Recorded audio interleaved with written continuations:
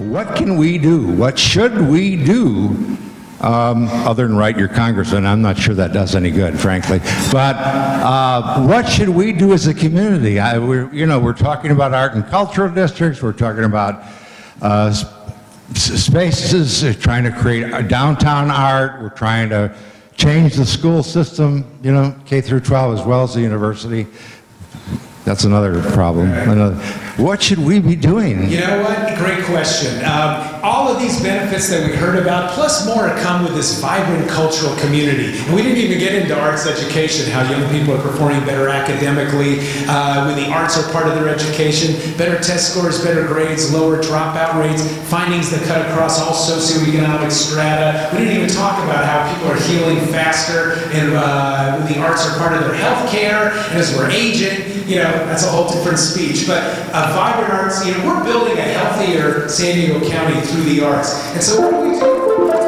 Well, one of the things we need to do is we need to invest in the arts and in our artists. And that's the city, that's the county, that's our businesses. There's no free lunch out there, folks. If we want this vibrant arts and culture community, we need to invest in it. But you know what? That appropriations go around, comes once a year. What do you do the other 364 days? We got to work to create a more artful San Diego County. Every government's got their advisory boards, their commissions. There's one for roads, there's one for signs, there's one for airports. What's the citizen engagement? Is there artists or arts and representation on all of those? Because when the arts are part of this decision making, it makes good decisions better decisions.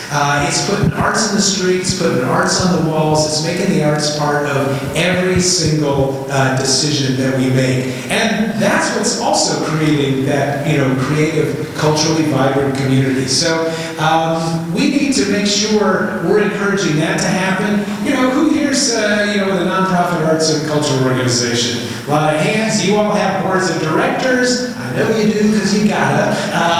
You need to tell this story to them and activate others as well. Advocacy, right? How to advocate. I break it down to 3 questions. What's the message? Who gets the message? Who delivers the message? Well, we talked about a whole bunch of messages today. Arts, there's businesses driving tourism, and creative economy, downtown redevelopment, innovation, creativity, on down the line. So there's lots of messages. Who gets the message? Those are the decision makers, the authorizers in our environment. It might be electeds, it might be city council people. And then who delivers the message? There's us, of course, right? We're the Army, we gotta do it, but who else can we mobilize?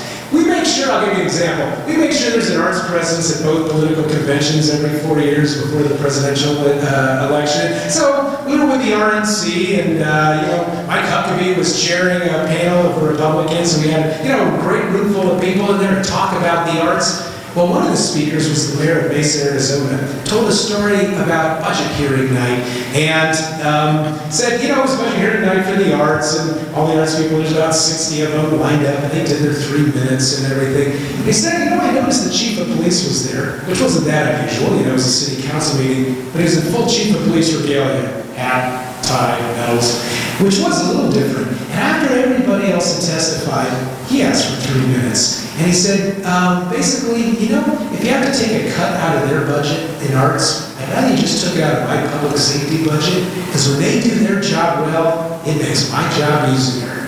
Man, can you imagine if we had 1,000 police chiefs on that message? So who delivers the message is really important. And we've got some great research here that will bring in, those champions for the arts. Long answer, but a couple of thoughts there. I have a short answer. If we want a vibrant arts community, region, number 1 is buy art. Yeah! Essentially, you're not going to have artists stay here if they're not selling work that goes someplace where they can, right? So that's pretty simple. The second is elect leaders who understand this argument, because they're the ones that are making policy decisions about where money gets spent.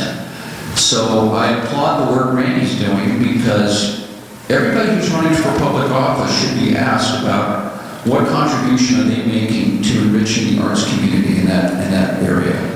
And if that answer answer is not satisfactory, maybe they shouldn't get your vote.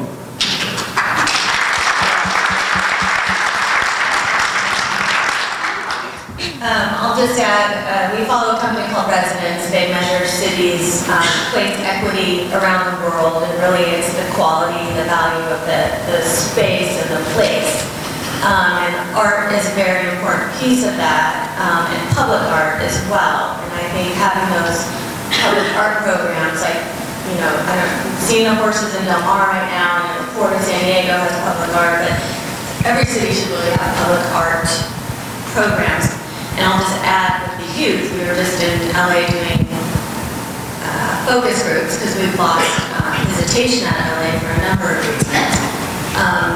You know, is it Instagrammable? I mean, we heard that. What's Instagrammable? And public art is such a great way to show the place and the feeling. And, you know, everyone wants to stand next to something and get that Instagram photo out there. So, part of the futuristic thought on that. But I've got my own microphone. Just a comment from me, really, that coming from outside of this education system in the US, I come from the UK, it was quite a surprise to me that art and music education is treated almost like a luxury item here. And when my son was in the Carlsbad High Choir, the parents are continually scratching around for funding to have them go and compete and tour, which I thought was crazy.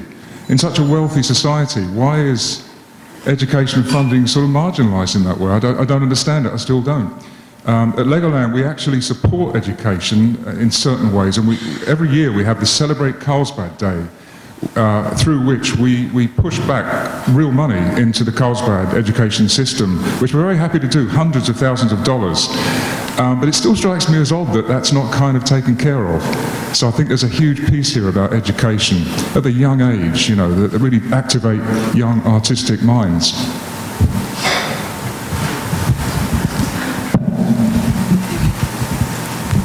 I have a question for Susan.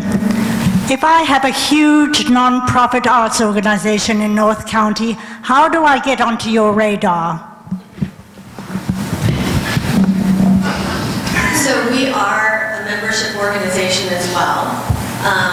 So joining as a member, and we have groups of members as well, which is Brewers Guilds, Arts Commission, so groups. So, you know, the more you can come together and also work with our membership team. We have open hours where you can come and meet the teams. But I mean, a big thing is, you know, we've got 4 people in our public relations group that they're, again, busy hosting, they're traveling around the world, they're getting press releases out all the time. So we need to hear from you. You can email what's going on with your business, what are the events, what are the things you have to offer, and getting that into our team. You can post your events. We have a membernet on the back of our website that allows you to put your profile of your business, your events, your arts organization on there. So we're bringing the people to San Diego. We want them to think San Diego instead of, right, Orlando, LA, Vegas, any other when they're looking. Once they get here, then you need to kind of show fight for your traveler, right, in your business. We also have travel trade teams that when international folks are coming in from China, that market is growing so much, UK, all of our large markets. We have a Lufthansa direct flight starting next year, which is exciting. So again, it's getting your information into our team so we can include it in our press releases in our international market familiarization teams. And I know we're working with a lot of people here in the room, but that will be the best.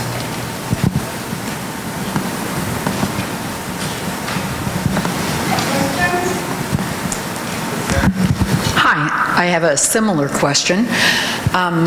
I am on the board of directors and one of the founding members for the Art Center of Ramona. And when we talk about North County, the inland tends to be forgotten. But we're being noticed more, mostly because of the wineries. We're no longer just a stop on the way to Julian. People are coming up for the wineries. We started because there was no location for artists to teach classes and no direct way for the artists to come in contact with the actual people. So we're a very small organization.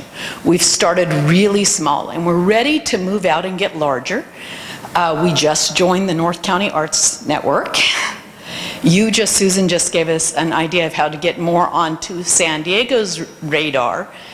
We need more money for our budget. Right now, there's not a single paid position, except for the teachers themselves, which is something that is very important for us, that all the money that comes in from the classes, there's a small rental fee, and the rest of it goes directly to the teachers. Because as you were saying, buy art, part of what happens is everybody in San Diego loves to say that they love the arts, and then it's always followed by, will you do this for free? Which I've noticed nobody says to their plumber. So we're just starting to wonder, we're just got big enough that we can start reaching out. What would be our next step to start getting some more money to budget more things? We're doing free salons, we're doing classes, we're doing art exhibitions, we have an abandoned art project, we've reached out to the local schools, but as far as, and we're about ready to start memberships for the first time, so we are getting a little bigger every time, but then what's next? Ramona is not incorporated, so the funding is not the same as the funding for the city. So do you guys have any ideas, or where would we move next? Because we have huge visions, huge plans, but we're at a place where we need forward motion.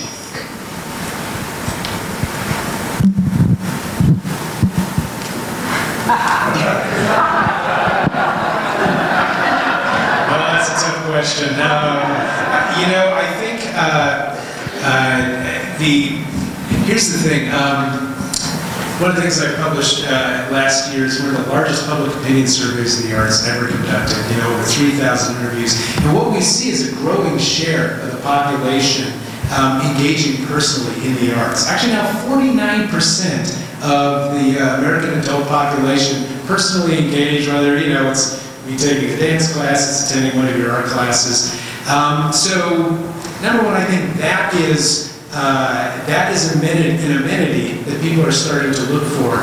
I would, you know, I mean, it's like a lot of little things, there's no silver bullet, but, you know, is there a chamber of commerce or somebody, or, you know, the organization that's responsible for attracting businesses and workers to come and live and be based in the region, and make sure they're getting their name out there as well, because what we have heard is that the workers in this new economy were looking for these creative workers, right?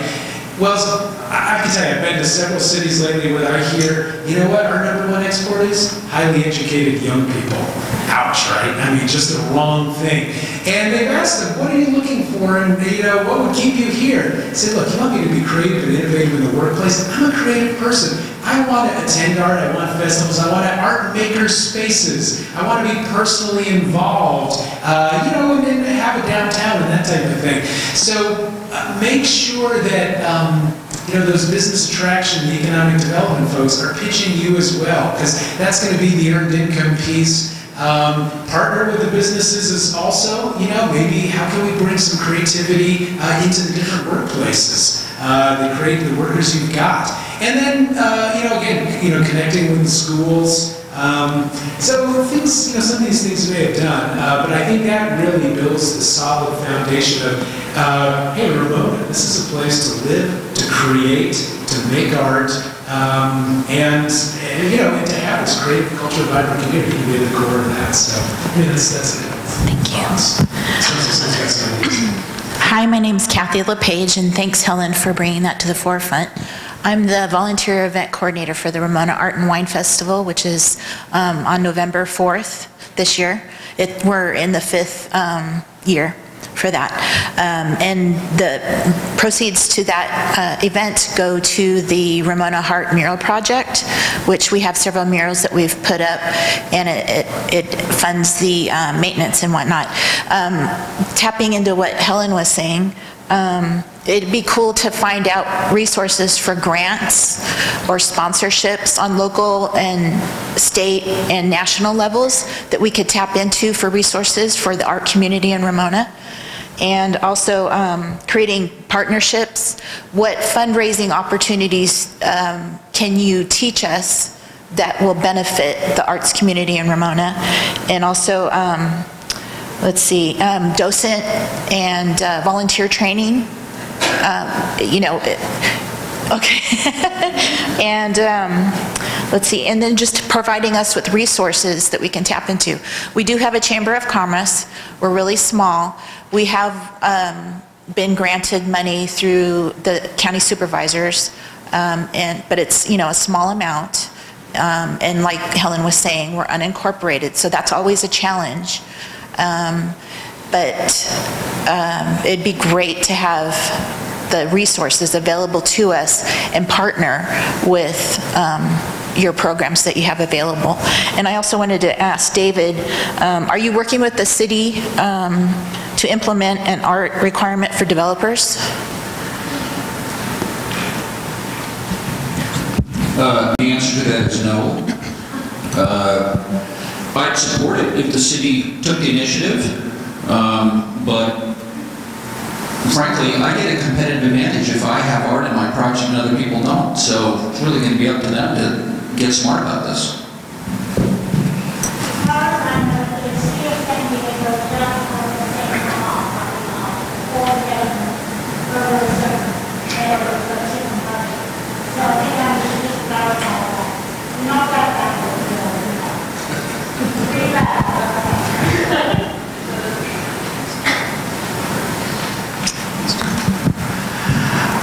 You make a really good argument about the economic benefits of arts and culture to the overall economy. And my question is, arts pretty much survive on people giving them money. That's why it's like a handout. But you've made the point that arts provide an economic return, and I'm just wondering if there's been any analysis nationally or locally about the investment potential of arts to provide a return in order to do more art. It's like a private equity approach to funding arts. You've provided data to say that it has economic return.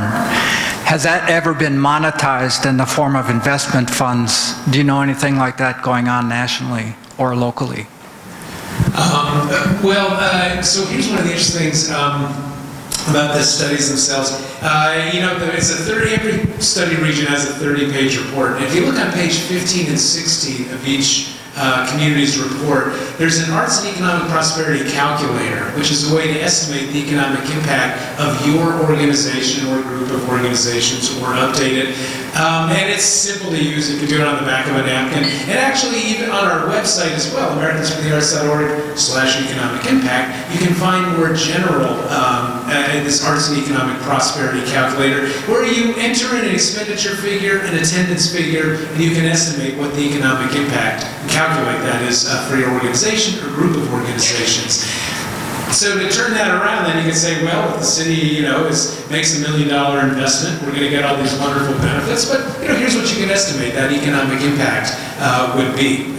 So that would be one way to use that tool. And another way, everybody can be using these tools to talk about their economic impact. Remember the study with the maps, the map and all the little dots on it, Creative Industries? I'll give you another website, americansforthearts.org/creative industries.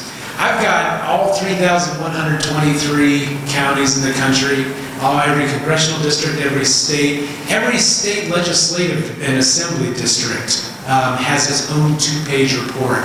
So you can actually pull down something that's very localized and say, here's what the creative industries number are for our assembly district or our county, that type of thing, and use that again as a very localized advocacy tool. One can sort of help you project to your question specifically. Both would be very effective tools in helping you talk about your organization's role in building a healthier local economy. I have I have a specific answer for you. So the city of Denver created a SCTD. They created a tax. Yeah, SCF. Right. So it's I think it's a sales tax, and it's been in place for 25, 30 years. It's been for a while. Anyway. And the money has to go towards investment in arts organizations. Denver has, over the last 25, 30 years, really created an incredibly vibrant art scene, partly because of this tax. I think they raise about $35, $40 million a year. Well, they have to audit and measure the impact of that tax because it comes up, I think, every 5 years. So there's a series of reports that are prepared by Arthur Anderson or one of the big firms that looks exactly at the question, what's the return on investment that the city's getting for putting money into arts organizations? It's pretty stunning. And so it started off getting like 52% approval vote, right? Because it has to come up every 5 years or 7 years. Now it's like 70%. And partly it's because the economic case for that tax has been so persuasive that even people who didn't think it was such a good idea, at first they go, gee, it's driving jobs, it's driving tourism, plus I'm getting all this great, artistic enrichment. So I think that's one example of how that can be measured.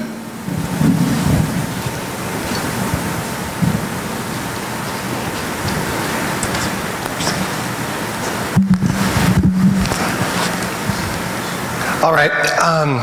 So obviously you can't have a creative and flourishing arts community without artists. And as an educator, when I look at the young people that are my charges and they talk about going into a career in the arts, I don't personally feel that I can good in conscience tell them that yes, you have an economically viable future in the arts. Convince me I'm wrong.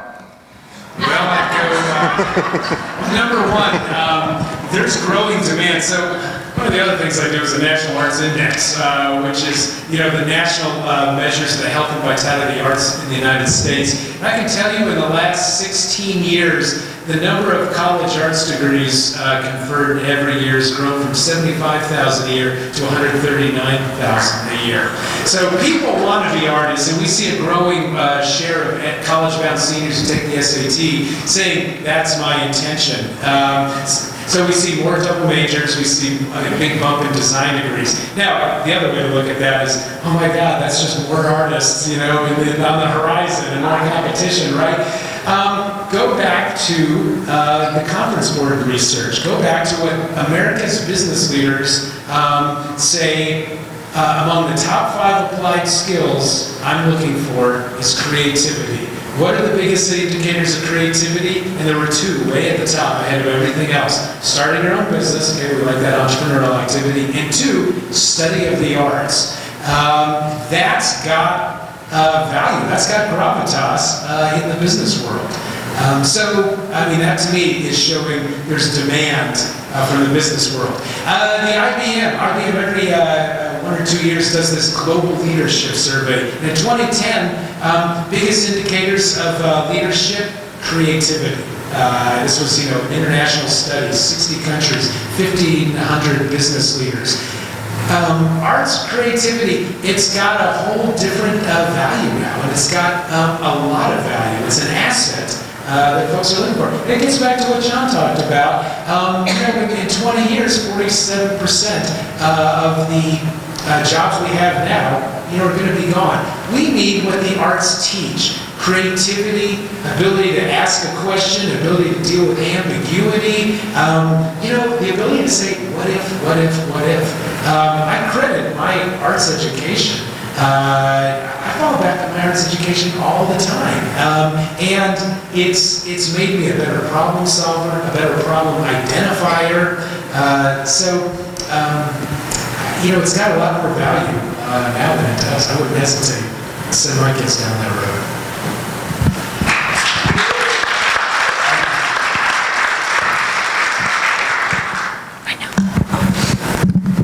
Hi, good morning. So also working in schools, a lot of what we do, like all of you within the arts, is to inspire.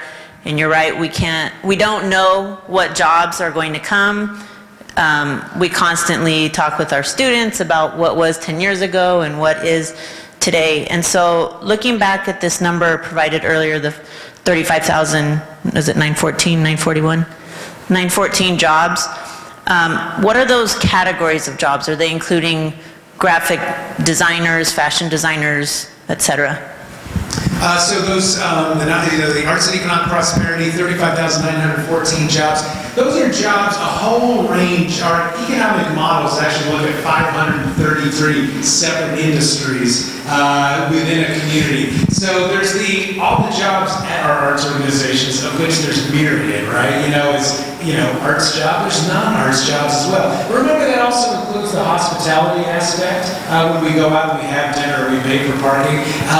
All that event-related spending that's leveraged because of that arts experience. So it's really jobs throughout the entire community. Arts jobs, non-arts jobs. It's a whole spectrum. And if you actually go to the economic part of our website, Arts and Economic Prosperity site, you can see a lot more about the economic methodology. But the bottom line, these are jobs community-wide, not just in arts organizations.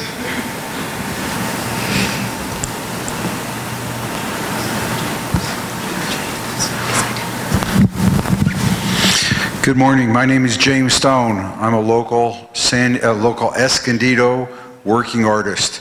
My wife and I make our living from creating art and selling it right down the street, about 2 blocks from here. This is a wonderful event. This is my 3rd time coming to this event. I ask the same question every time. Nobody seems to pick up on it.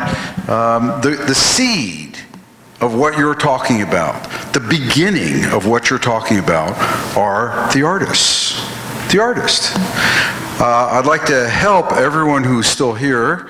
I'd like to help you understand this with this question to contrast all of the numbers, which are wonderful, and I will use them in my own presentations. There's a really great thing you've done today to bring all this to our attention. But I'd like to contrast that with a reality question. Any one of you can address it, but my question is really for the audience. Of the audience that's still remaining here, can I have a show of hands of those of us who are working artists, making our living? Wow! That is fabulous. That is the best showing yet at any one of these meetings. So, the artist, what you're doing, what you're assembling, how do we trickle that down, thank you Ronald Reagan, trickle that down to the artists? That's my question. All the way to the people who need the money. Yeah, absolutely. Well, and it absolutely doesn't happen without the artist. So what we're creating here, what we talked about are different studies, strategies, opportunities that basically create more cultural opportunities, more arts opportunities, more funding for the arts. And I mean, who does that? We talked about a symphony. Well, who plays a symphony? It's musicians, or, our visual arts organizations. So our organizations do, and I know our study, the nonprofit one kind of had a nonprofit focus. But the idea is if we can get more people to buy art, like David said, appreciate the arts, value the arts, insist that when I go to the hospital, the arts are part of my healing. I'm going to give you great stories about that. So more opportunities for artists, visual artists and performing artists. We got to make sure every child in this country, in this county, in this city, in this neighborhood receives a quality arts education. Who's being involved there? It's the artist, it's the teaching artist, everyone's doing it differently. So by advocating and making the case for funding for the arts, for a creative, culturally vibrant community, we're creating opportunities for artists. And so that's why, we all got to be champions for each other. You got to invest in it, you got to nurture it, you got to grow it. And that's what we're here to do today. Can I just throw in another, I might be off base here, because again I come from the commercial world of for-profit business, but I have to say, listening to the whole conversation, the reason Legoland California has grown over 19 years, it's 2 things: product development, that my colleagues are so good at, but also marketing, really strong, powerful, aligned marketing efforts. And I think that whole world of marketing it sounds like it sits somewhat separately from the creative arts and the non-profit world, and it might be kind of rather diffused. It's not aligned necessarily strongly enough. And if I became president of this organization, if we decided to form an organization, I'd be asking my colleagues, how are we going to market the heck out of this and bring the world to our to our place, and I think the marketing of Legoland California has been extremely strong and consistent, and it's kind of why we've grown. I think there's something in that. I'm not sure what it is, but I think there's something in that. Real quick. One last question. Okay, do you want?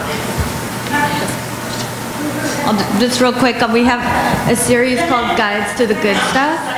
Oh, do you want me?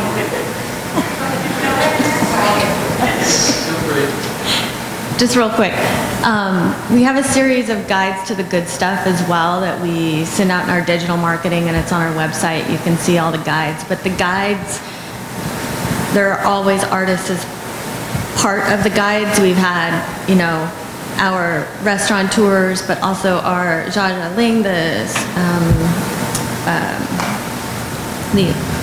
past symphony director, and then Aaron Chang, photographer. So different artists are always featured in what we're doing. So it's not just about showing the art, but it's how does the artist see the world in San Diego? Where are the favorite places they like to go? And I think highlighting the people behind that art is important, and we try to do that in our programs.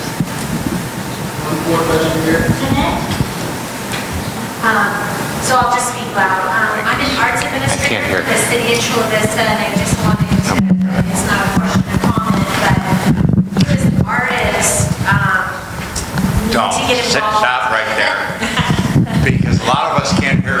I encourage artists in the South Bay, and I'm a big proponent. I'm from Chula Vista, but I am active in the North County because I feel that the arts and the arts economy transcends jurisdictional boundaries. And my artists in the South Bay are not just going to make money in the South Bay, so they need opportunities across the board. But you as an artist, as Randy had mentioned, on commissions and committees and being a decision maker, you not only have to make sure that the decision makers are doing what they need to do, but you need to be on those committees that aren't arts committees.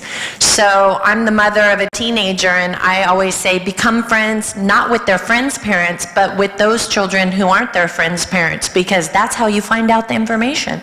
So same thing. We are preaching to ourselves if we sit in a room full of artists, but if you're in a room on a planning commission or on a funding committee or something like that in your community, and you are bringing that perspective of an artist, that's what you need to do. So there has to be some sweat equity on the part of the artist to get involved in the bureaucracy of the cities. So I'm speaking firsthand. I know that we have a Measure P, a tax incentive. There's not one artist represented on that committee, and it's a committee of 18 people that make the decision of where that money will be spent.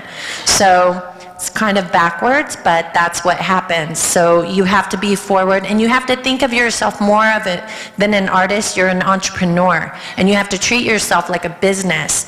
And so when you're speaking, you have to speak with your value, what your value is, and sell yourself and brand yourself. So just some information.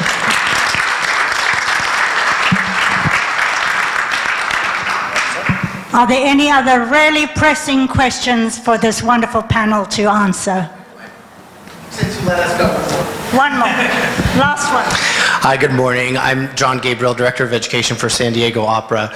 I'm interested in, thank you for all the wonderful work and this great event. I'm interested in how the economic report and the benefits reconciles or intersects with the extremely important and artistic value of diversity, equity, and inclusion. So as that report expounds on the economic benefits and the money and all of that, where does that intersect with accessibility? Thank you. Diversity, equity, inclusion, huge issue, obviously, in our communities. That's not really part of these studies, but I'll say this. If you look at the tourism research, domestic, international, visitor research, the traveler these days, we talked about looking for that authentic cultural experience. That means the diversity, the equity in a community. They want their big institutions. Yeah, the opera, fabulous. But you know what, where we actually see the most growth now in the arts? Neighborhood arts and culture organizations, culturally and ethnically specific arts organizations. You know, that's that real local experience. So we need the whole spectrum. And so all of those arts organizations are important. We didn't break it out for this study, but let me just say, you want to drive tourism and visitorship, it needs to be in your marketing, it needs to be in your product, and you've got to make sure all those organizations in your community are part of the process, are healthy. Remember that public opinion survey I talked about last year? I did. 67% of the American population says the arts unify our communities, regardless of age, race, or ethnicity. 2/3 say the arts help me understand other cultures in my community. These are challenging times, these are fractious times we live in. It doesn't matter where you are in the spectrum. The public is giving us a solution. They're telling us, look, the arts are the glue that connect us together, that make us want to work together, live together, be in a community together. We're on the right side of what needs to be done in this country. Thank you.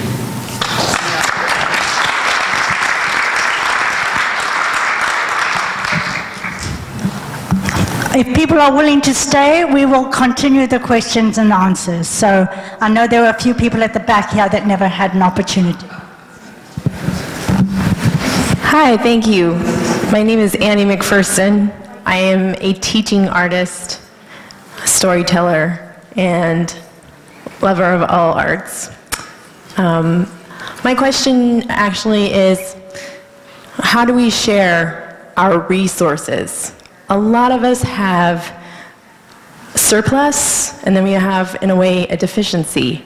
So how do we network and share our resources? My resource is the teaching artistry.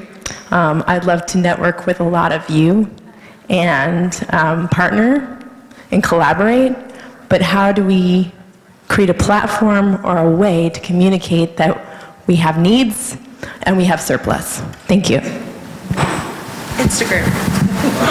I'm not sure I've met anybody that said I've got surplus. I'm not going to ask for a show of hands. But you know what? NCAN is a great local, networking opportunity, because to me, every success is a collaboration. We're stronger together than we are apart, and we really do make each other better in that way. So I'm about to start about the surplus deficit piece, but you're absolutely, I think, on track that we got to do this together. Would you like me to give an example? I just meant, like, for example, this is a place, so they have lots of rooms, for example, so they need people to fill it, and then, for example, the deficiency is you guys need the people to fill it, for example.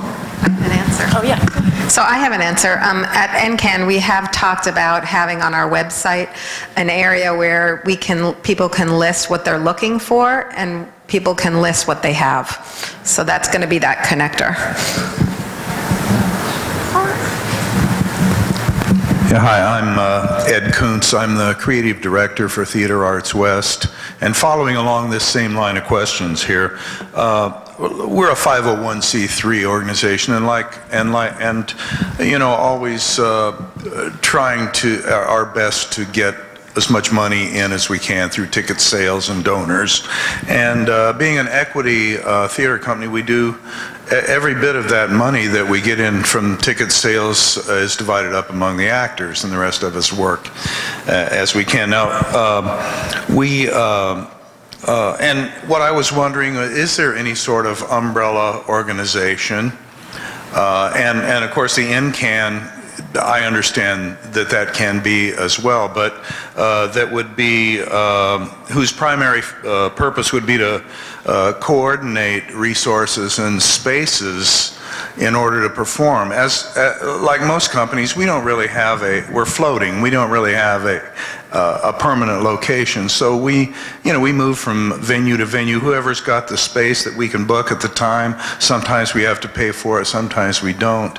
But I would love to see some sort of an organized entity that did that for all the various groups out there. And I wondered if such a thing already existed, or is that a job that I just talked myself into?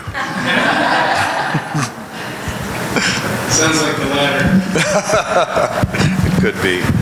There is San Diego Regional Arts and Culture Coalition that is starting to branch out and talk about those ideas with partnership with NCAN and the South Bay. So it's starting to happen.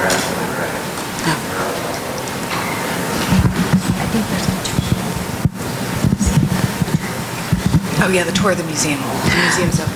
Thank you, our esteemed panelists. Randy, thank you so much for participating, coming all the way out.